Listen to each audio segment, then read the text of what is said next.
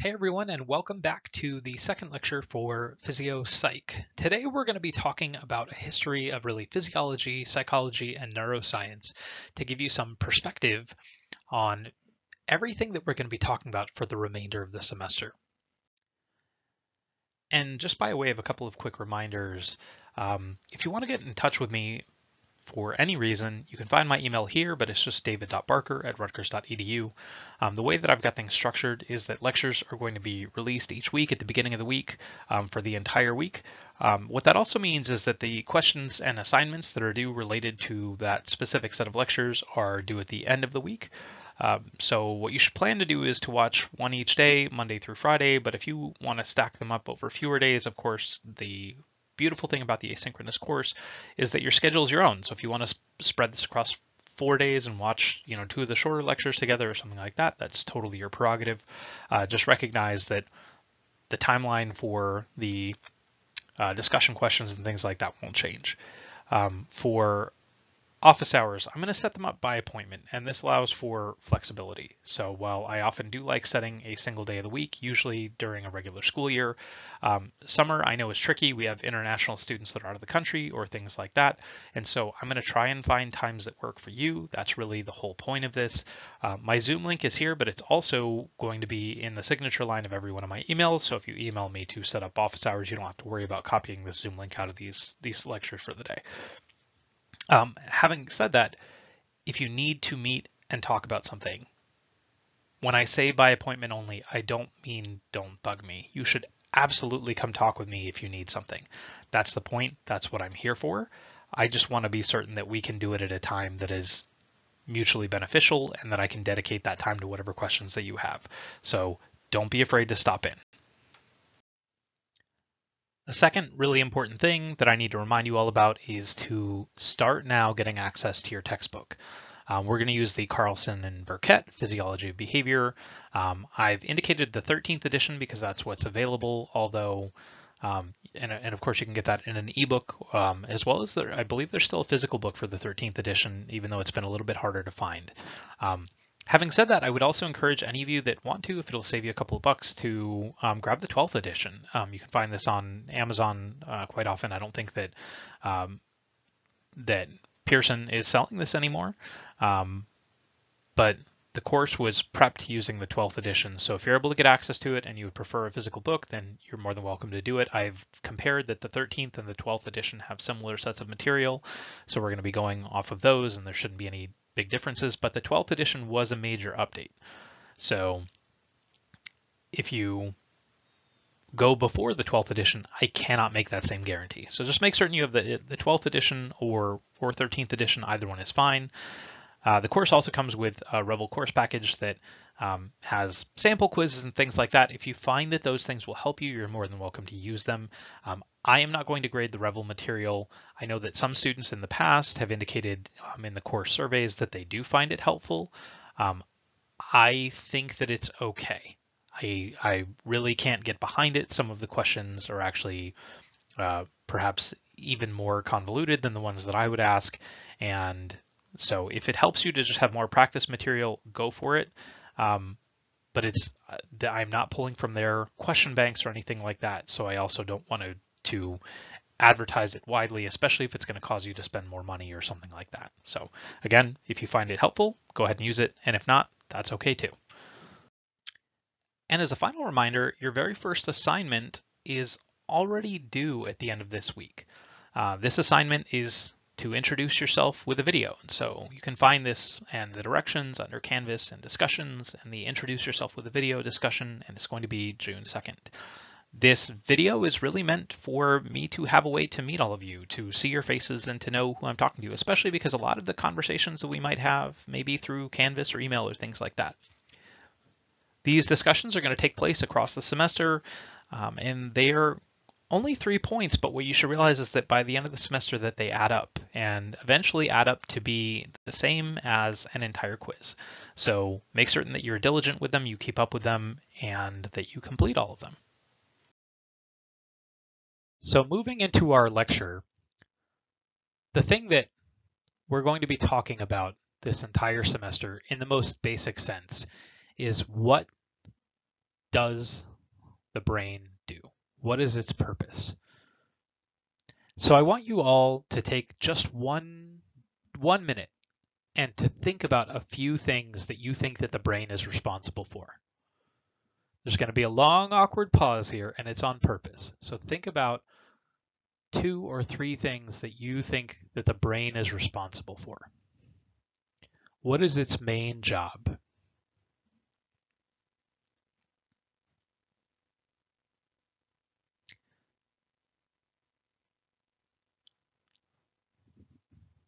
So what I'll tell you without the benefit of interaction with the entirety of the course is that the answers to this always range. People will say the brain senses information coming in, and that's true. People will also say that the brain controls what we do, that the brain helps us to think and process thoughts, that the brain is responsible maybe even for fairly complicated things like emotions. And all of these things would be true. In the end, what we have is an entire brain filled with neurons and glia that uses both electrical and chemical signals to communicate with one another. And so one of the things that I like to lead out the semester with is to give you some idea of the history of physiological psychology.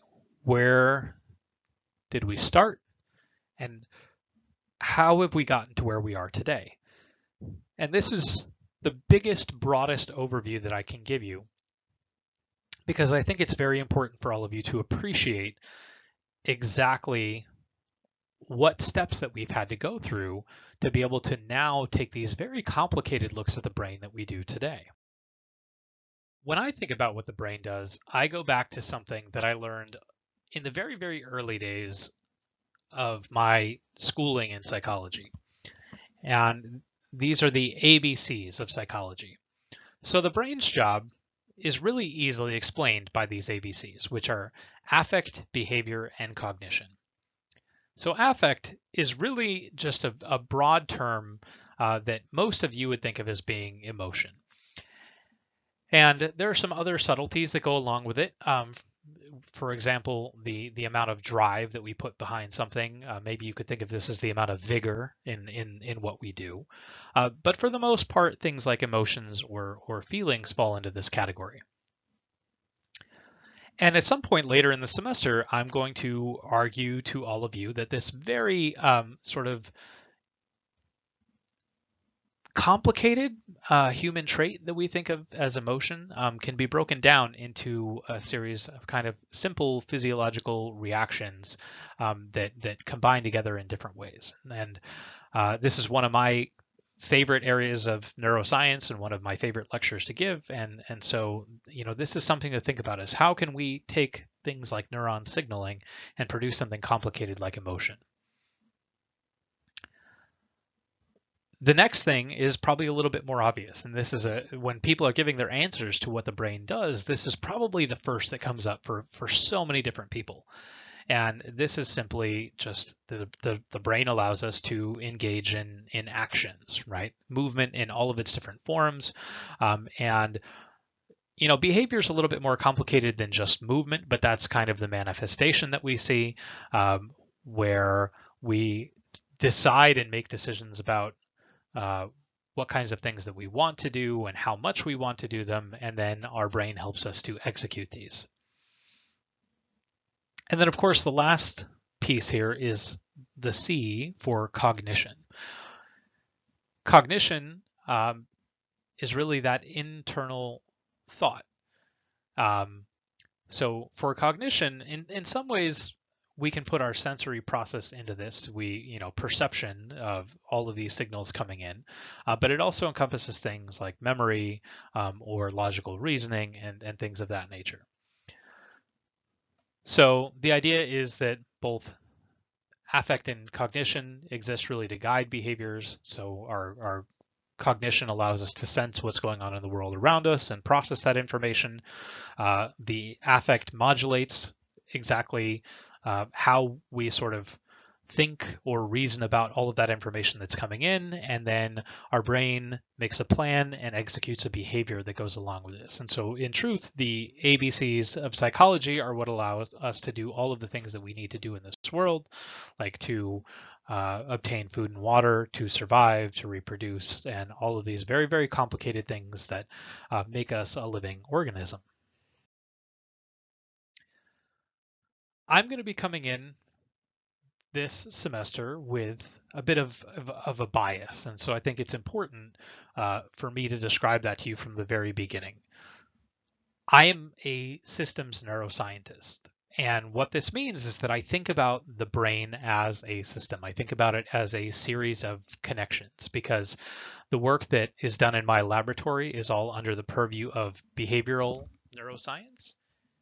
And the goal of behavioral neuroscience is to explain behavior by basically determining all of these different physiological processes that control it.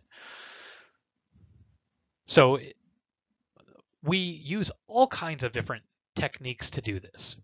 We will look at what, in this case, in the case of my laboratory, I should say what animals are doing, what their behavior is, and then how that relates to signals that are going on in the brain, and how those parts of the brain are interconnected in different ways, and how those connections support different functions by perhaps processing different kinds of information. And so not only are we thinking about the behavior of what's going on or the connections, but we're putting them all together into what you could think of as functional systems.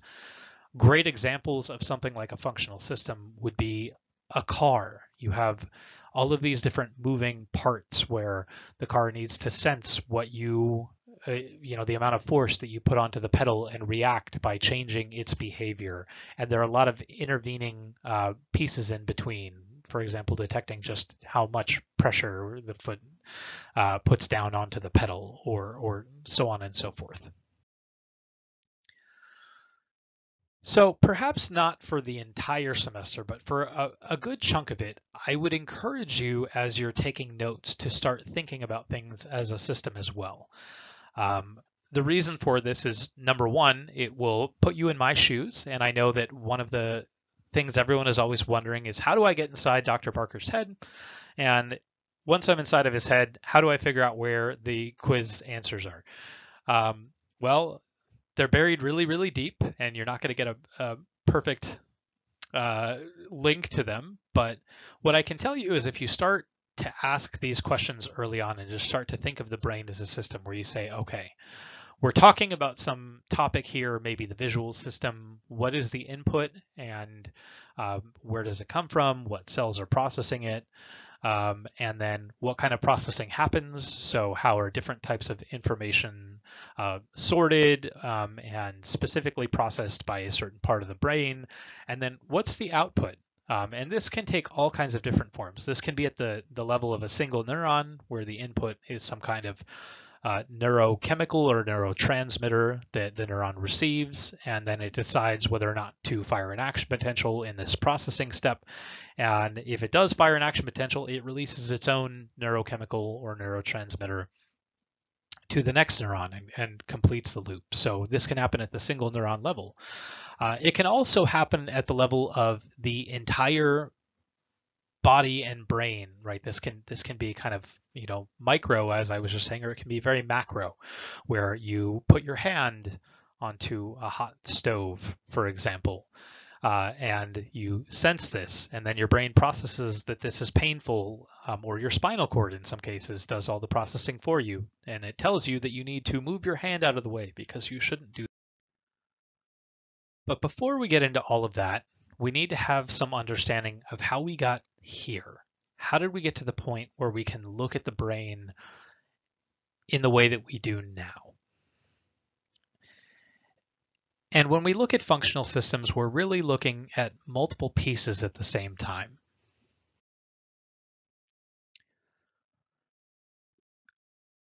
Almost a part of being human is this desire to explain behavior. And there have been so many theories for this that have been proposed over time.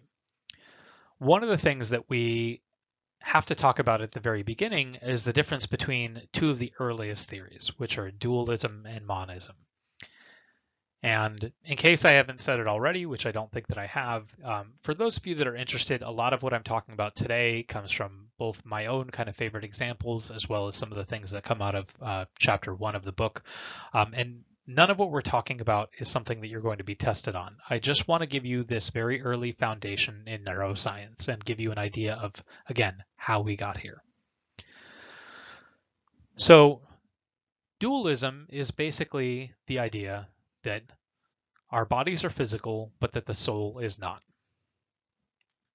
And monism is this idea that the world consists only of matter and energy, and that the mind is a phenomenon produced by the workings of the nervous system. So that these functions of the brain are basically a matter of energy coming in, energy within the brain processing it, and energy going out. So this brings us to a very important point. We're going to talk about different points where people had an idea of what the brain did and how exactly the functions were carried out. But we can address all of these things that we can measure, and we can look at the theories of what the brain can do. But that doesn't necessarily mean that we are able to exclude this possibility that some aspect of dualism exists. And so, this is my very early in the semester disclaimer that what we're going to talk about in this course are things that are physiological in nature and that we can measure.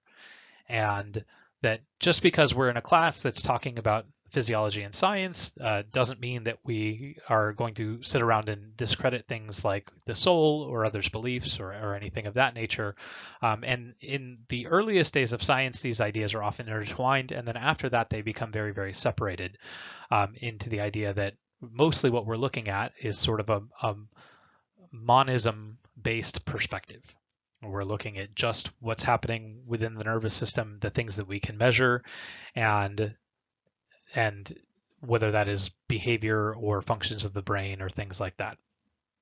So beyond that, we'll leave the idea of dualism alone, that potentially there still is some separation between these two things. And one thing any good scientist knows is that the absence of evidence is not proof of absence.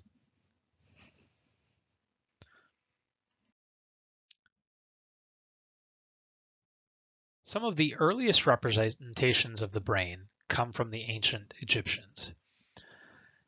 This is, in fact, where we see the first representation of the brain in language. And so, at least in theory, I'm no expert in ancient hieroglyphics. The picture that you're all seeing on the screen in front of you is the first representation in language of the concept of the brain.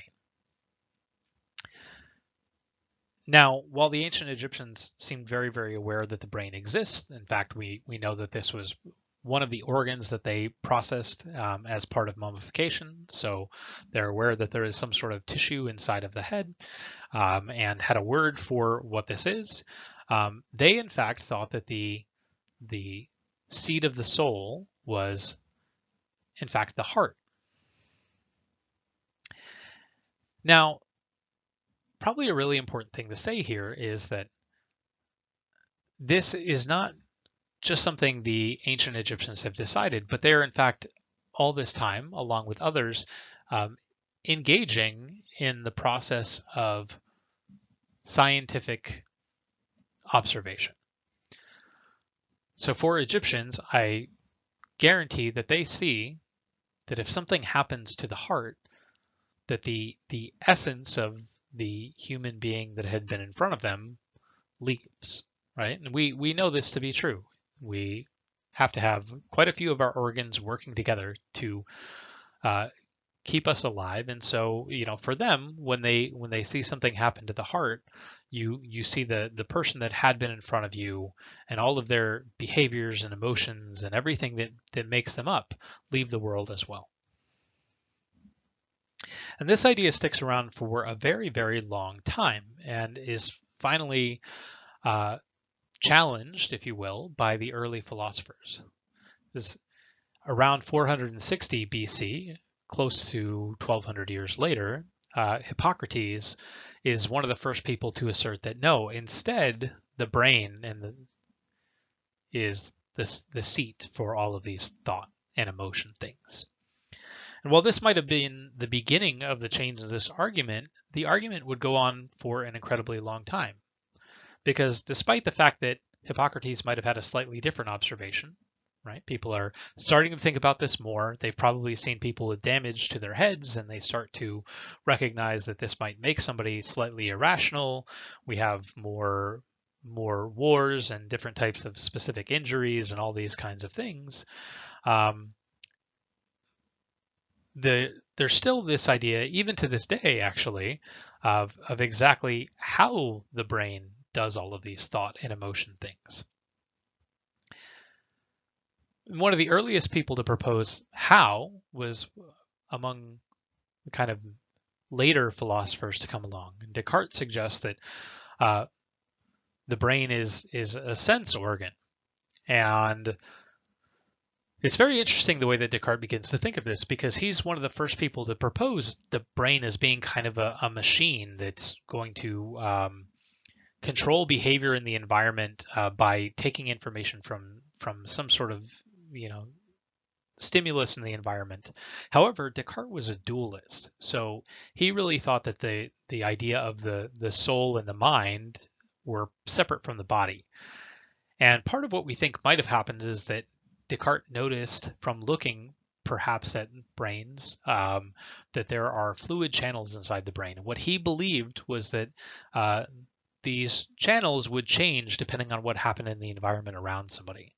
And so in some ways, he's taken the very complex system that is the brain, and he's turned it into a system not too different than the brakes in your car, where someone presses down on the pedal, in this case the body, and this changes the fluid pressure in the system, and then the car now has to respond depending on what's happening. So he's turned the brain into this hydraulic system, probably from seeing these big fluid channels and thinking, oh, those are a huge structure inside the brain. That fluid must be in something. One of the first people to show that Descartes can't really be right in two different terms is a scientist named Galvani, who in a very simple experiment shows something quite profound. What Galvani does is he takes the legs of dead frogs and he stimulates them with a little bit of electricity. And when he does this, the legs of the frog will twitch. And there's a couple of important things here that take Descartes' theory for a ride. The first is that these frogs are dead. So even if you were to take a dualist perspective, it shows that the brain can function independently, that these electrical signals don't need to be transmitted up to some sort of hierarchical, mind or soul that helps to make decisions. So there's a physiological feature here that can function independently. And the second thing that Galvani shows, which is going to become incredibly important for so many things moving forward, is that electrical signals are very important signals for what the brain and body do. And this gets extended by another scientist many years later named Johannes Muller, who shows, in fact, that the type of signal coming through matters a whole lot. Because what Muller shows is that the signals are it's not just that any electrical signal matters, but the signals actually change a little bit, or the perception of what the information coming from those signals might be changes a little bit, depending on where the signal comes from. So what this means is that an electrical signal coming from the eye might be perceived as some sort of luminous event, as he called it. And a signal from the skin is going to be perceived something like touch. And so these two concepts together bring us to some things we're going to be talking about throughout the semester. One of them is functionalism, where specific parts of the body and brain are aligned with certain functions, right? We have different systems, if you will, as we've been talking about them for sensation and for our motor system. And in fact, all of you can do an experiment you've probably done accidentally a 1,000 times in your life, where if you just take a second right now and bear with me, yes, actually do this. I know you're sitting at home. You're like, well, I don't have to participate. This is an asynchronous class. No. Stop for a second and close your eyes. And then what I want you to do is to, without poking yourself too hard, you know your own limits, to just put pressure in different parts of your eye and then let it go, right? Just push into your eyeball just a little bit.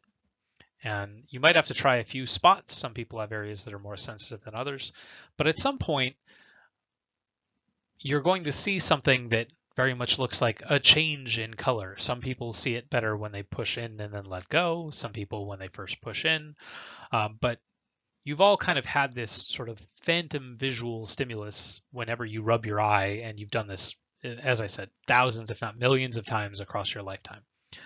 And this is just a very simple demonstration of exactly what Muir found, which is that if you even do something non-visual to your eye, if you put pressure on your eye, you can cause the neurons to change the way that they're firing and create something that for you, of course, you also feel touch, but you can create this sort of specific nerve energy that's visual because all of what you're doing is related to your visual system.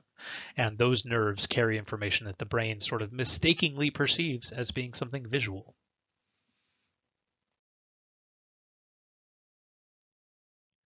One of the major pushes in the idea of functionalism begins around 1815, and in fact would carry through to probably the late 1900s.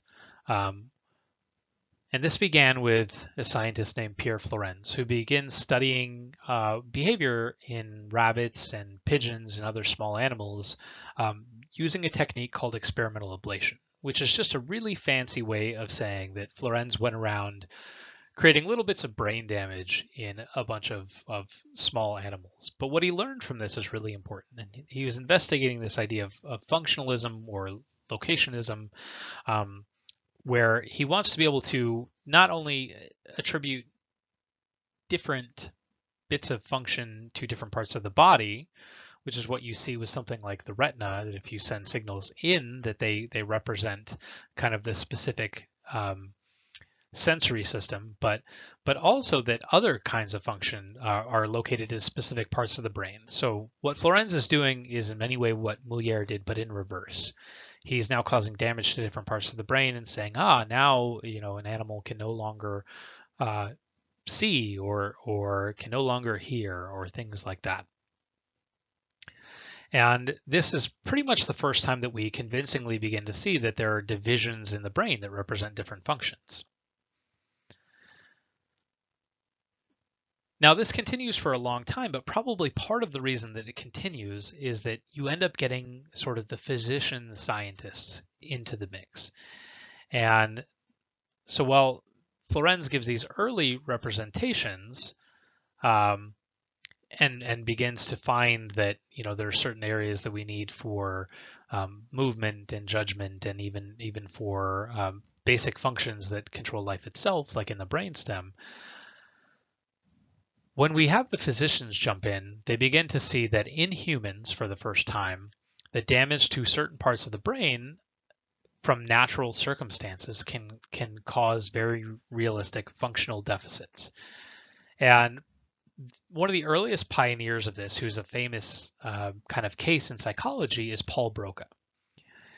So around 1861, Paul Broca visits this patient named Louis Victor Leborgne, and what he finds is that this person, Leborgne, has had kind of a progressive loss of speech and basically a paralysis of his speech, but he can still comprehend things just fine. So he has a very specific loss of function. And I guess as luck would have it for Paul Broca, but not for Laborn, Laborn dies a few days later because of an infection. And so Broca performs an autopsy. And the idea here is, of course, to find some clues as to how Laborn died. But as a part of this, he looks at the brain, and he finds that there's this very specific point of damage in the brain. And as we'll talk about later in the semester, he goes on to determine that this damage exists in many other patients, and that yes, in fact, in humans, that we have this very specific relationship between parts of the brain, and the damage, and damage in those parts of the brain can cause a very specific functional deficit, I guess is what I'm trying to say here.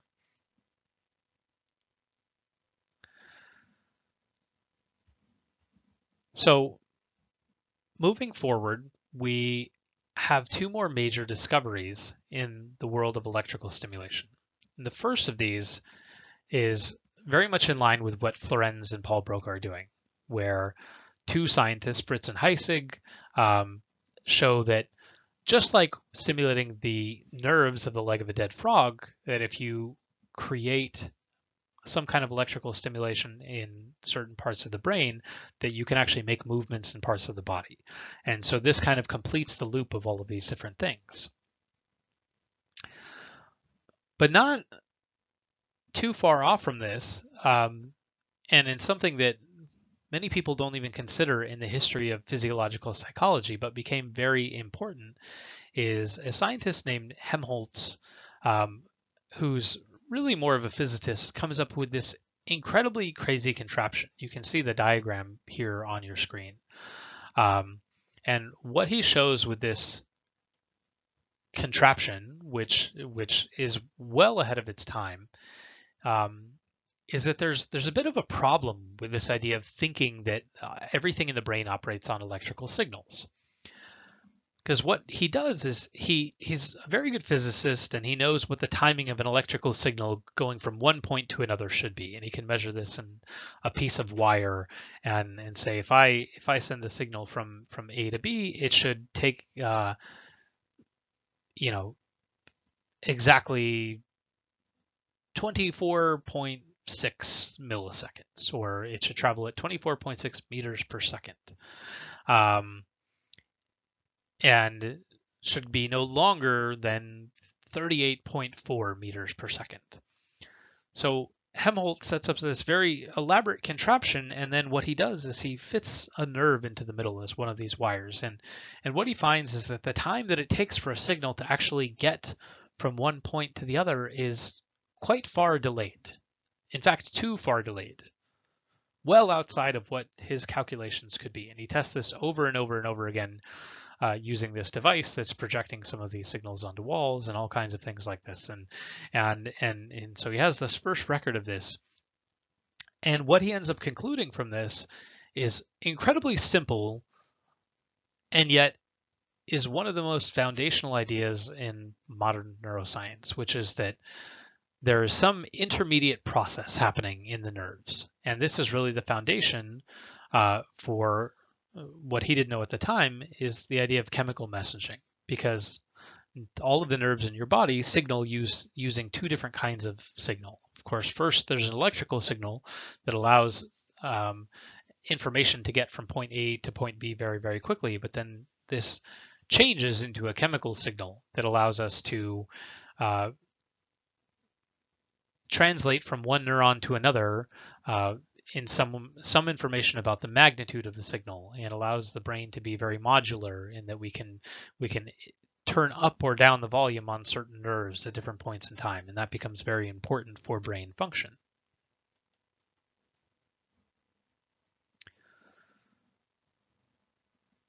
Also around this time, all kind of amidst the mid to late 1800s, we begin getting incredibly beautiful diagrams from Santiago Ramon y Cajal, who comes across a type of staining that we now refer to as Golgi staining,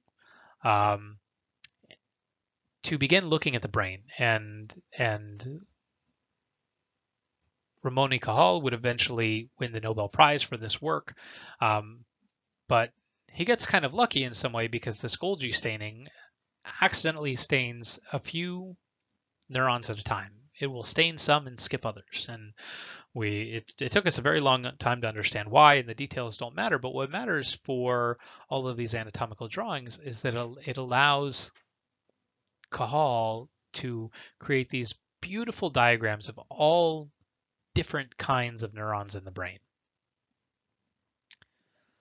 And by having these pictures of different neurons, he begins to see that there is a different anatomical organization of the brain, where some parts of the brain have neurons that are big and others small, and some that have all kinds of huge arms coming off of them, like a 1,000-arm octopus, and others that are very simple. And so this is really the beginning of starting to look at all of these functional studies with an anatomical point of view, because what Cajal shows us is that there are billions of different neurons, but that also these neurons are not all the same, that the brain is comprised of many different qualities of neurons.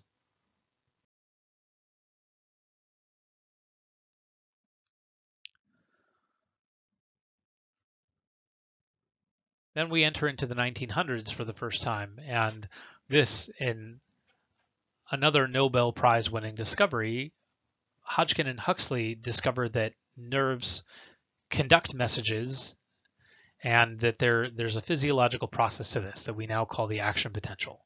So they use the giant axon of a squid, not to be confused with a giant squid axon, but the giant axon of a squid, in order to be able to conduct some of the first recordings where they record this electrical signal. And they find that there's this process where the cell generates this large electrical burst, and that this action potential is able to send a signal over very, very long distances along an axon.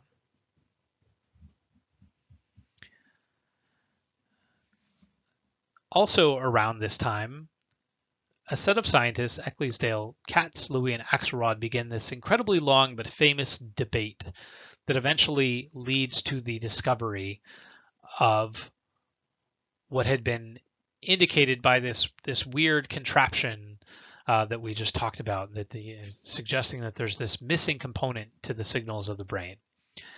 And this multi-decade argument was basically over whether or not neurons do in fact only use electrical signals, or whether or not there's some sort of a chemical signals. And Eccles, who is one of the primary players in this debate, so strongly believed that the transmission was electrical. And he designed an entire career's worth of experiments to try and figure this out. But my favorite thing about the story of Eccles and his argument with all of these other scientists was that he's a true scientist. And so somewhere around 1951, he conducts an experiment that effectively proves the existence of chemical messengers. And so despite setting out with this hypothesis that the brain only worked using electrical signals, he designs this great experiment and both discovers the neurotransmitter, the first neurotransmitter, acetylcholine, without knowing it, and also changes his stance, and for the first time settles on the idea that the brain does in fact use both electrical and chemical signals. Important for modern day behavioral neuroscience, where we start to take the physiology and behavior and other things and start putting them together, is somewhere also in this era, around 1940, is when we start to see the emergence of biopsychology or behavioral psychology. And this really begins in a simple way that you probably have all tried to forget since Psych 101, not all too long ago. It's around 1940, B.F. Skinner publishes the behavior of organisms, which is really a foundation for what will eventually become a merging of behavioral psychology and neuroscience together into the modern field that most of us would just think of as behavioral neuroscience or neuroscience or physiological psychology is kind of another way of saying this. So we begin to push all of these ideas together, and part of this is influenced by B.F. Skinner, who, according to most Psych 101 textbooks, puts the entire brain into a black box and doesn't care. But if you thoroughly read the work of Skinner, that's not quite true. It's one of these myths about his life where it's not that he didn't care, but what Skinner was interested in, because he knew that the brain was complex, was treating a lot of this like some sort of mathematical function that you didn't know the function for, where he knew he could give an animal a certain input and he could create a certain output, and he was interested in trying to predict those things because he didn't have the right tools to necessarily figure out everything that was going on in between. So it's not that the brain was a black box he didn't care about, it was that it was a black box that was too complicated for his time.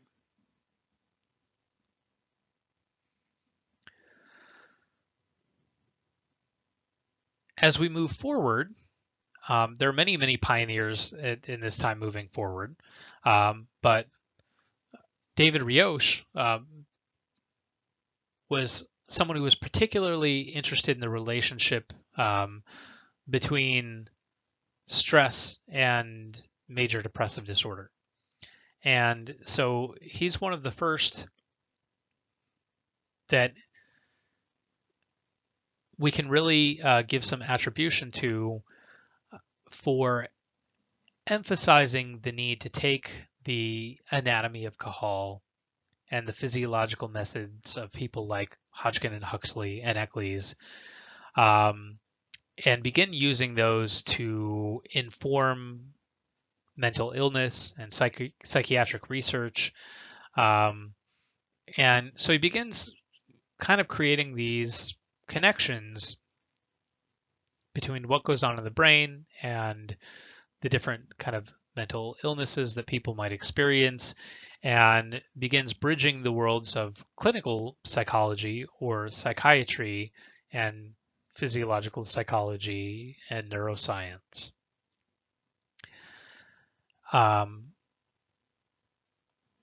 So this is a really important transition in time for us, not only beginning to think about the brain as a physiological organ and beginning to understand what happens, but as we start to move towards the kind of the late 1900s, we begin to see this as also a site that's very important for medicine in the clinic. And we started with this with Broca, but in a very basic way. And so in order to begin attributing the complexities of things like mental illnesses, which for a very long time were kind of swept under the rug, to brain dysfunction is an incredibly important movement in the right direction and towards where we stand now. And so in some ways, if we look between the 1950s and 70s, which is not all that long ago, but might as well have been an eternity ago in terms of physiological psychology, because it was only 1930, 1935, less than 100 years ago, that we begin to understand how neurons were transmitting information. We didn't really have the full picture of this until almost the 1950s. And yet, in modern neuroscience, we can do so many incredible things. We can sequence individual cells. We can take those cells and we can understand not only their genetic identities, but how those genetic identities change, a process called epigenetics. And that's really critical to starting to understand how the brain changes in disease states. We can also cause cells to fire action potentials. We can trigger them with all kinds of new tools, one of which I have the picture for here called optogenetics, where we can insert light-sensitive proteins into a cell and we can flash a beam of light and cause them to fire action potentials at will. And start activating parts of the brain in ways that we were never able to before, taking these ideas of functionalism into an entirely new realm. And we can also record the activity of hundreds, thousands, if not even tens of thousands of neurons at the same time. You can look at these data from people like the Allen Brain Institute or others, for those of you that are interested. So I'm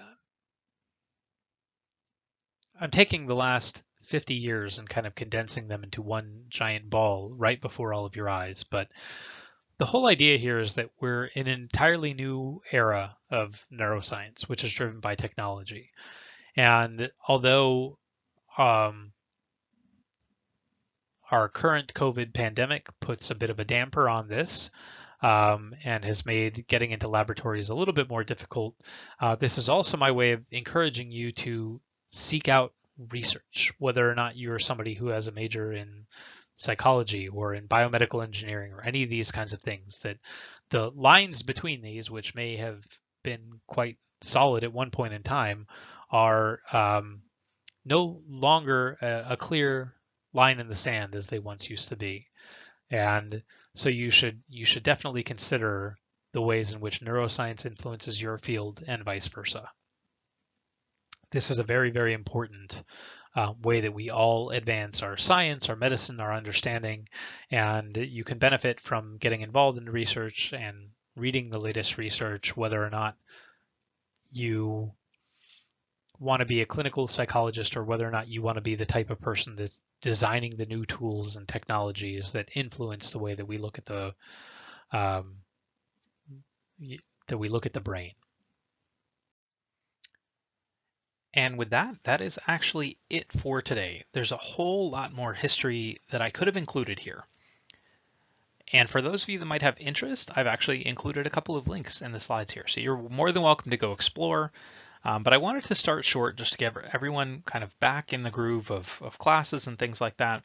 So again, feel free to check out the links. But the material here, just as a reminder, is not tested. This is just something for me to give you a broad introduction and get us all on the same page of where we started in the world of neuroscience and the brain and where we are now. And that just about brings us to a wrap, but I am going to reiterate one last time. If you have questions, please stop into office hours. Even for me, some of these concepts are ones that I know off the top of my head, but others are ones that I am happy to look back up and go through with you if they fall outside of my normal area of expertise. There's a very, very broad range of topics here, and I know that they can be difficult. So find that time for office hours or send an email. As I said in the very introductory lecture, one of the most important things across this semester is that we start out with a positive line of communication. And so this is my way of encouraging you, strongly imploring that you would do exactly that and that we start out on the right foot. Also, for next time, we start straight into chapter 2, and this is really, really important. We're going to be talking about the structure of the brain, the function, how signals are sent. And we take chapter 2 because it's so important. We break it down into 3 distinct lectures to be able to do this. So be ready for that and start reading that ahead of time. And with that, I hope everyone has a great rest of the week ahead of them, and I will catch you next time.